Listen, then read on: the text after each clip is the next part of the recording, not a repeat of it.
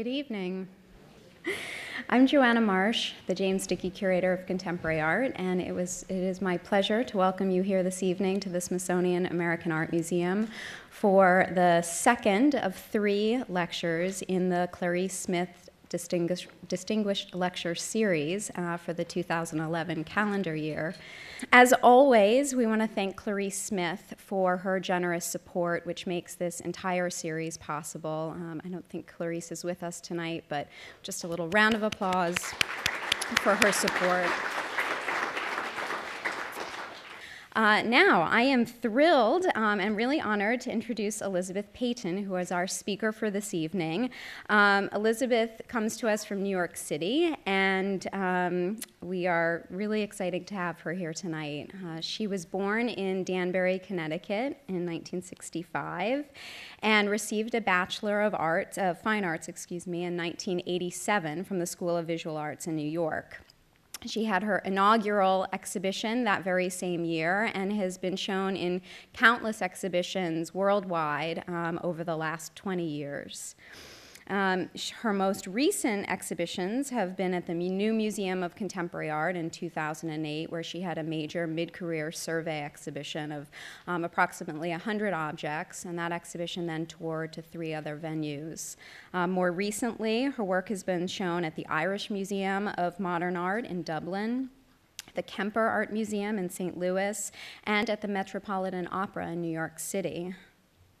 Peyton is best known for her small, stylized paintings of friends, family, fellow artists, and other famous personalities. Distilled from photographs and often from life drawings, each subject is portrayed in a luminous, jewel-toned palette that seems to glide across the paper.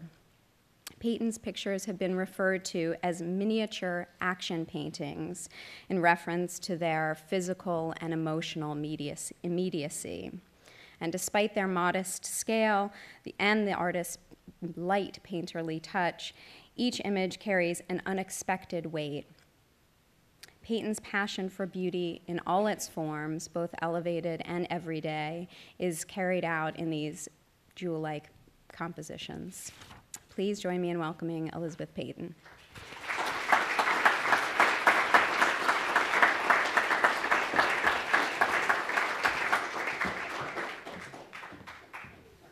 Hi.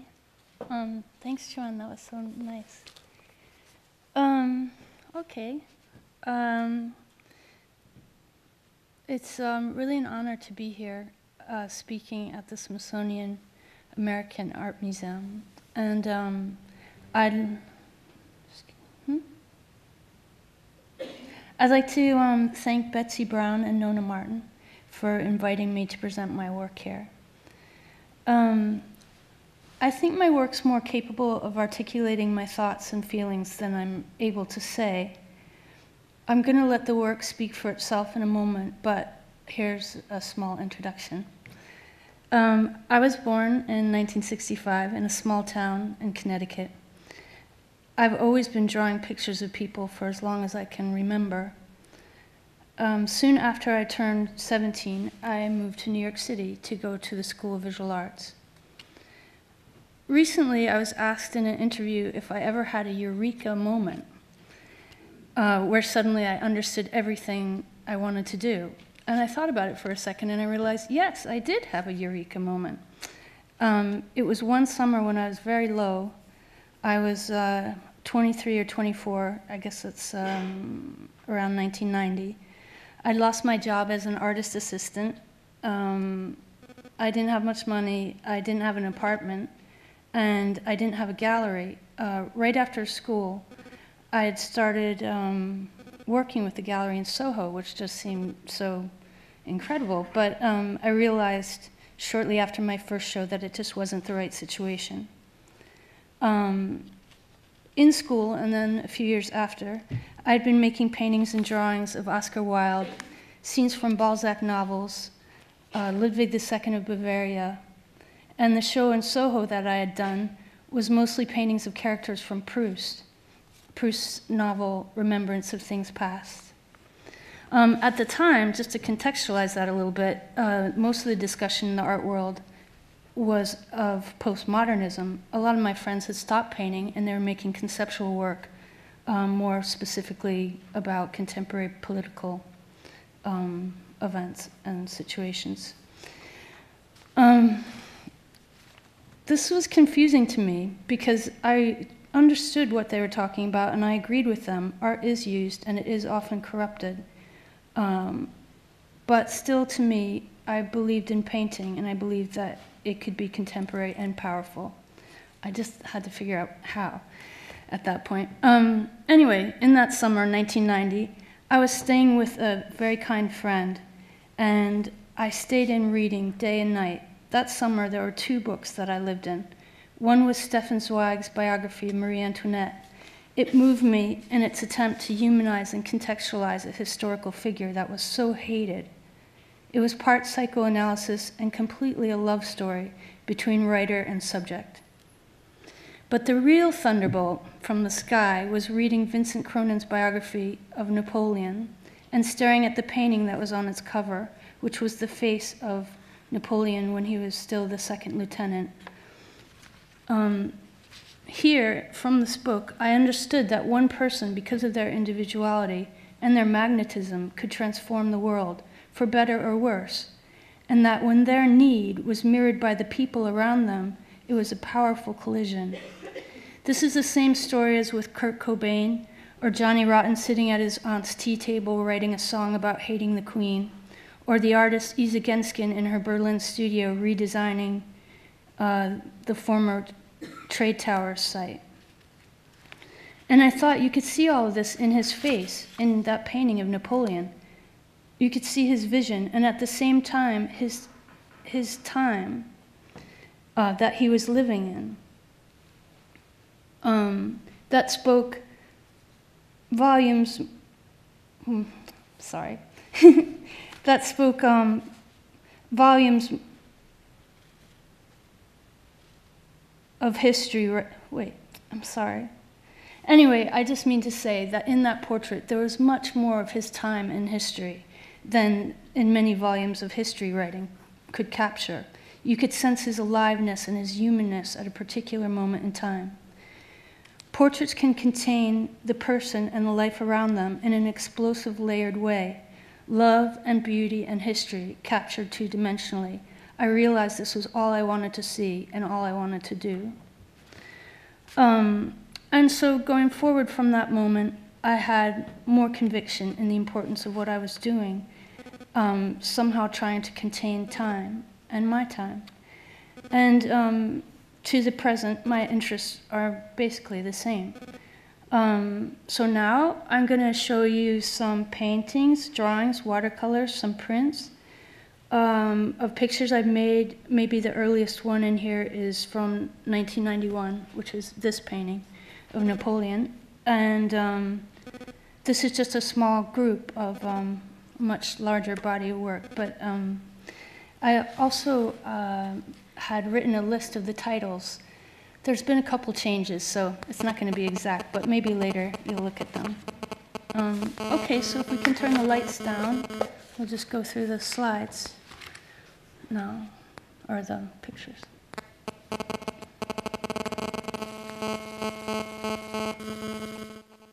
And I don't need a light on me either. Thank you.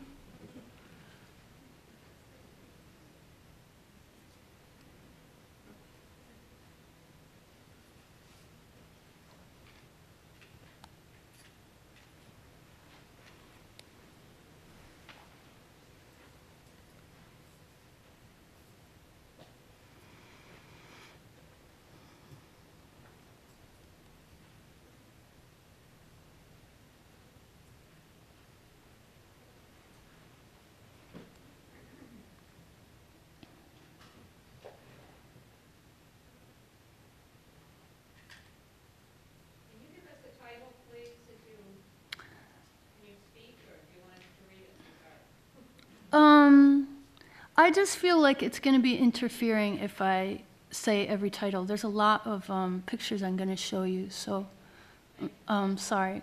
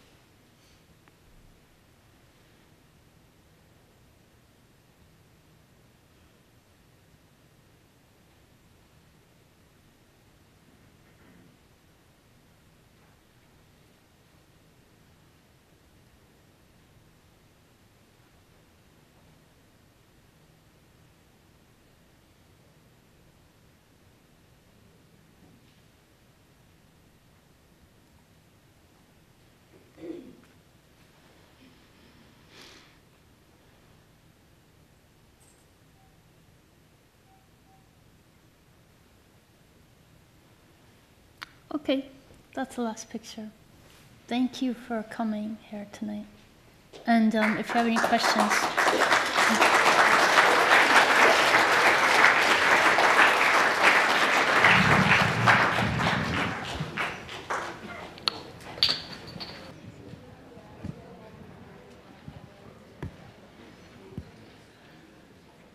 I was very interested in your technique. Some of it almost looked like you were using a finger painting paint. What were you using? Well, all these are a lot of different mediums. Mostly it's oil paint for the paintings. They're all oil paint. And then there were some watercolors and some drawings, you know, with pastel or color pencil, that kind of thing.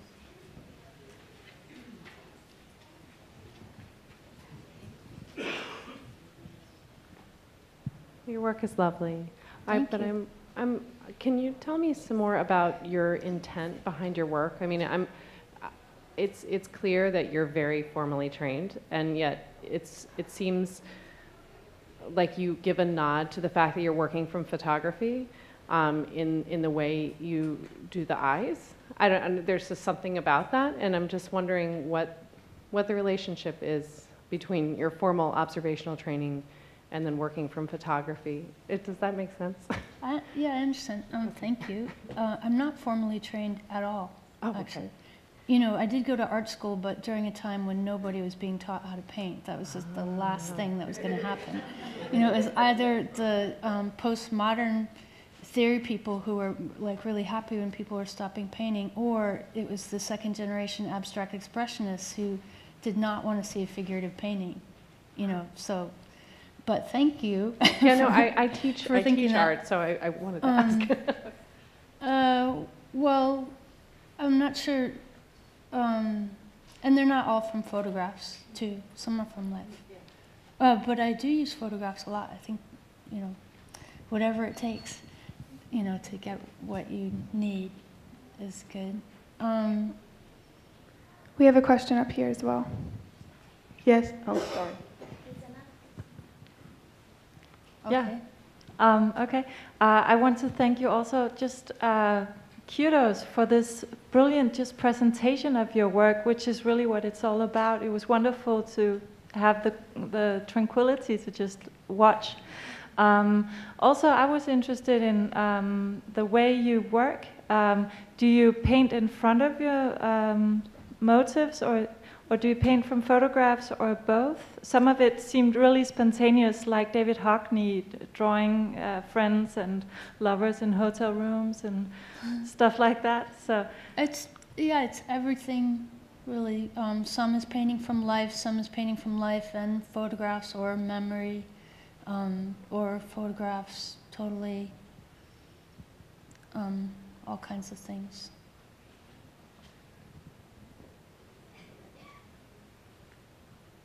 Okay. I was wondering if you designed your paintings in your mind.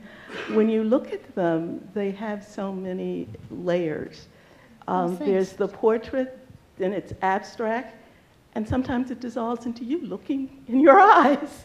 And I wonder, is that intentional, or does it just No, it's, I mean, it's not intentional in that I can't know what's going to happen until it happens, but I do tend to like things when they're on the edge of being literally descriptive and abstract. I mean, I'm not after a literal description.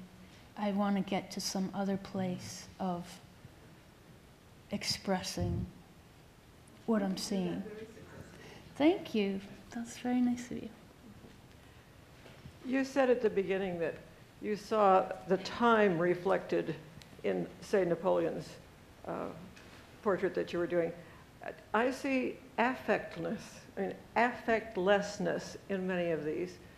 What part of the zeitgeist of the time are you looking at? I spent the morning looking at Rembrandt's portraits and drawings in the National Gallery because we had a training session, and it's so strikingly different in terms of facial expression. These are almost affectless.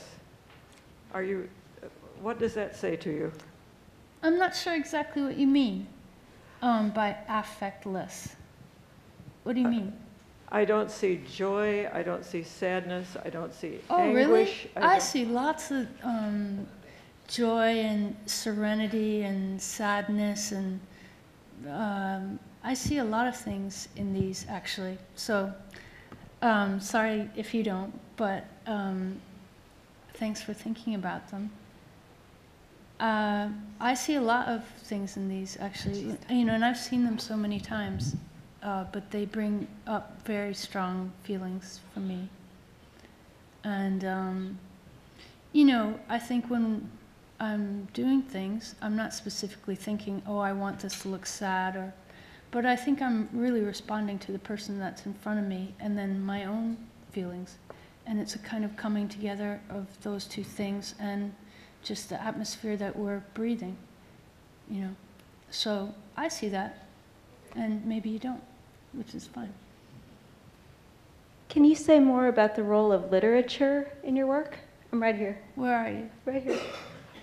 Where? Oh, here. Oh, okay. Yes, it's very important in my work. So much of my work comes from literature. And I think that there's a couple blueprints in my mind of like a schematic of how the world works, and they come from two novels. One is from Balzac's Lost Illusions, and the other is Proust's Remembrance of Things Past. I feel like I just took those in whole as understanding how the world worked, and especially the life of an artist and how the artist moves in the world. So I'm very inspired by books. I really find them life-changing. A couple, I think, short questions. One, okay. Do we have an opportunity to see more of your work here in Washington? That'd be nice. and two, is there a published collection of your paintings? Some books? Yeah. I mean, is there a single volume of your work, or? Yeah, there's a few books. Okay. Yeah. And if one's in New York, do you now have a gallery and your work is visible most of the time? I do work with one gallery there that I've been working with for I don't know, more than 15 years, and but I won't have a show there until next spring. But I think I don't know, Museum of Modern Art has a couple pictures of mine, and the Whitney has some. I don't, they're not always up though, so I don't know. And I'll see what I can do about Washington. Can you say anything about the size? Because here on the screen they're quite big, but in reality, isn't that great? kind of tiny. Yeah, they're really small. They're smaller than this laptop, a lot of them. I mean, some are bigger. Well, I do think about it, that I always liked a kind of economy in my work, that I could carry it around with me, that I could bring a whole show to Europe when I was younger in my suitcase, which I did often. And that meant a lot to me, that I could make something really powerful in a small space. I felt very strongly about that. And I still do, actually. And it might be a kind of human, that I can hold it thing about it too that I like. But lately I've been working a little bit larger in printmaking, which I like doing too. But I do think about it a lot, and I do feel strongly that they do take up a lot of space, even though they're small.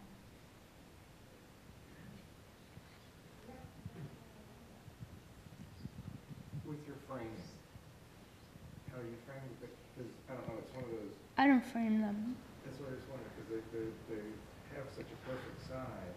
That you feel like if you ever put a frame on it, it would be ruined or lost. I don't know. Well, the edges are quite irregular also. I don't know if you noticed that, but because of the way they're gessoed, they have a slightly irregular edge too, which can get lost in a frame. Sometimes, I don't know, people frame them in a very slight frame just to protect them, which is good.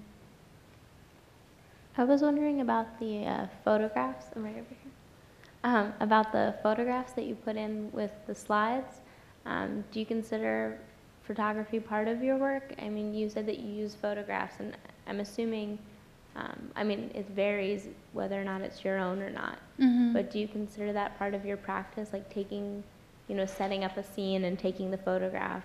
Were those photographs like something that you consider your artwork? Yeah, I mean, photography is a big part of what I'm doing all the time. I don't often show them, but sometimes I feel like there's some photographs that I just couldn't do anything with. I really, really love them, but everything was already in them. I didn't really need to then make something from it. So I put a couple in the slideshow. Just they're some of my favorite ones that I put in.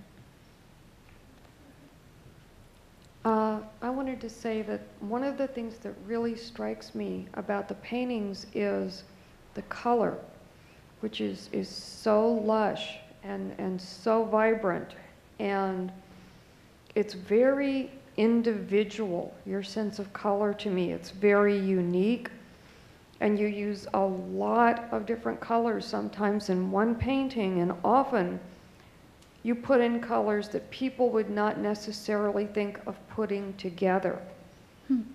And I wanted to ask you, it's kind of a strange question, but it seems so incredibly individualistic and unique. I wanted to know if you think you were born with your sense of color, the way some people are born with their singing voice, and even when you were little, you were always aware of the colors of things around you, or did you develop this particular way of using color as you worked as an artist, or was this always just part of you? Thank you. That is a very nice question.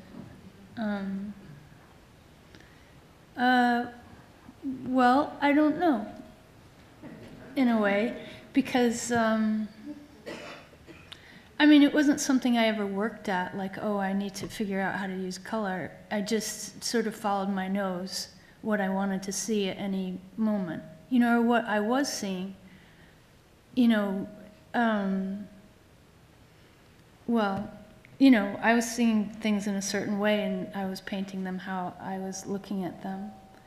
And I still do that, really. I do think my sense of color has changed a lot, though, since I was in my 20s. It's probably a little richer, actually. Thank hi. you. Hi. Hi. Oh, hi. Right here. I wanted to know what makes you choose the people you do for your portraits. Like, I noticed that you have a lot of like kind of popular people in them. I loved your portrait of Patty and Robert. I thought that was a great one. But what makes you choose the people you do? It's not really choosing. It's just more what I'm interested in at any, you know, given moment. I just find myself getting really fascinated in what somebody does, maybe. And maybe I'm reading a book by them, or I'm listening to their music, or I'm seeing their artwork, and I just, you know, see it all in them, and I want to make a picture of them and all that they are. And that's sort of how it happens.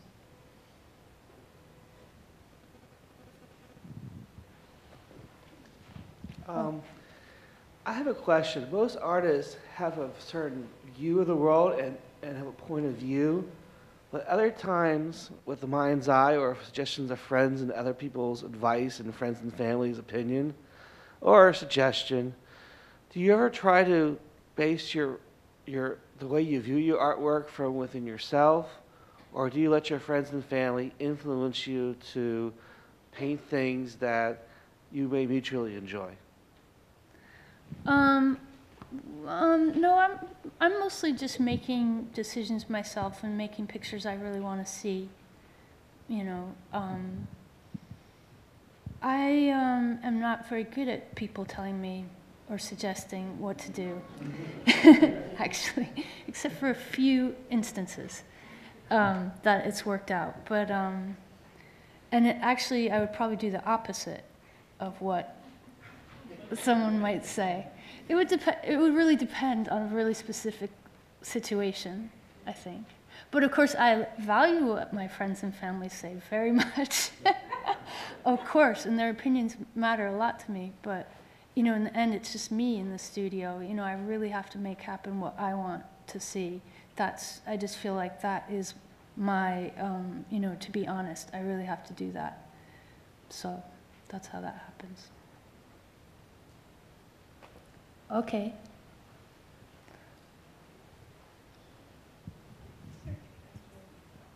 No, there's some more back there.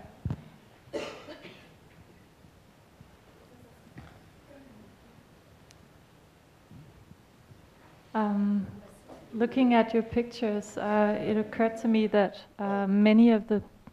Oh, sorry, was anyone else asking right now? No, go ahead. Okay. Didn't mean to interrupt anybody. It occurred to me that some of the already existing images that you had paraphrased or remade in your own way were sort of from the 19th century romantic images of Georges Sand and Balzac and so on, and that the portraits you make of people from now have a sort of romantic mood to them. Does romanticism as a term mean anything to you? The rule of emotion and... Absolutely, yes.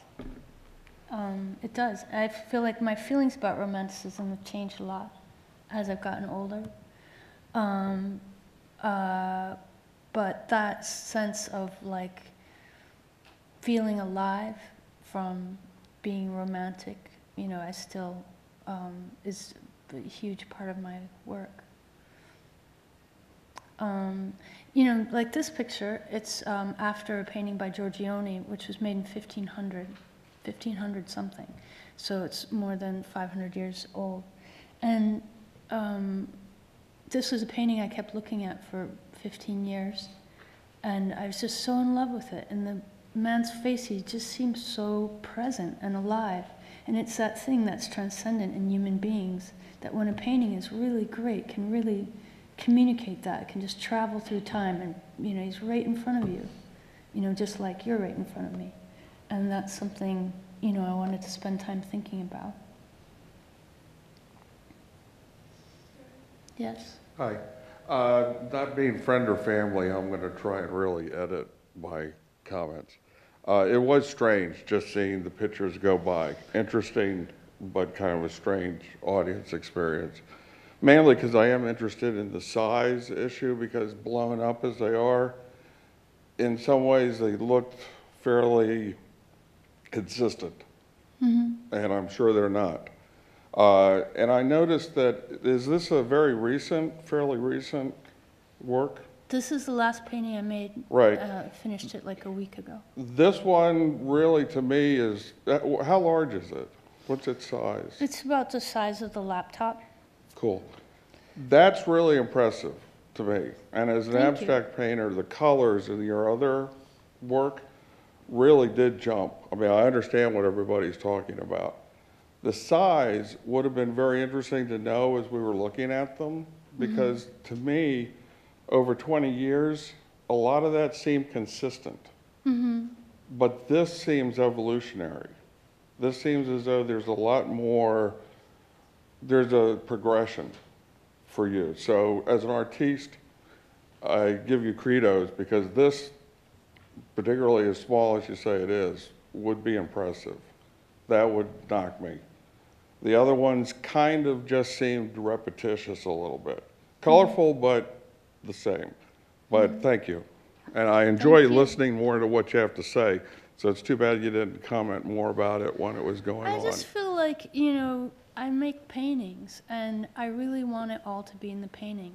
And if it doesn't manage that, then I got to work a lot harder, because I'm not standing next to them. They're going to go out in the world without me. It's the size thing, because everything looked Right, no, I understand. I understand. You have a very valid point. But, you know, I just sort of wanted the magic of the pictures to just be here and not get into the details somehow.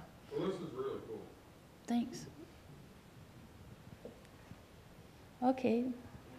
I think it's great you got to show so many paintings. Hold on, can we get the microphone? Sir? Sorry, just for the webcast.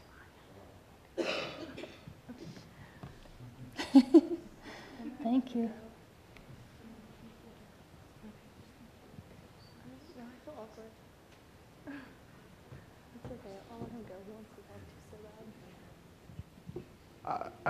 What I said earlier, I apologize for speaking out of turn.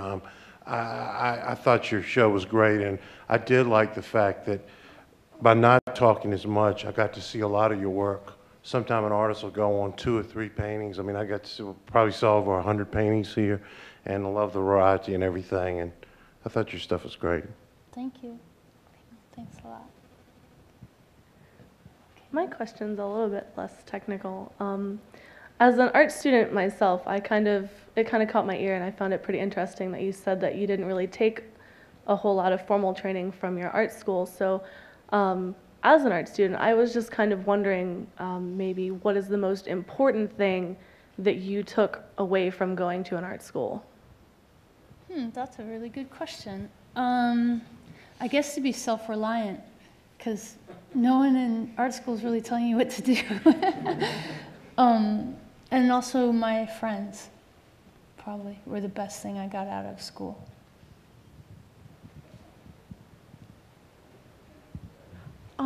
Thank you very much for your presentation and your comments. I wondered if you could speak a little bit about the relationship of your printmaking to your painting, and perhaps why you've started to go in that direction. Well, I guess you've been doing it for a while, but I'd love to hear you speak a little bit about how you see those multiples with respect to some of the unique pieces. Thank you. Well, printmaking is very important to me. I often go into the print studio before I start a whole new body of paintings just to, I don't know, get working. And I like the awkwardness of me in the print studio because it's the only place I work that has other people there. Usually I'm all by myself. And that makes me very self-conscious, and I'll work really fast, and I always feel like I don't want to waste anybody's time. You know, I want to like make something.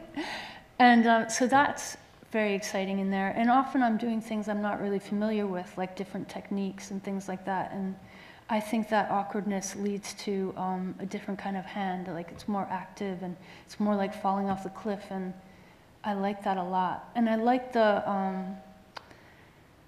it gives me a chance to work in a very reductive way that's hard to do in painting somehow because of the surface.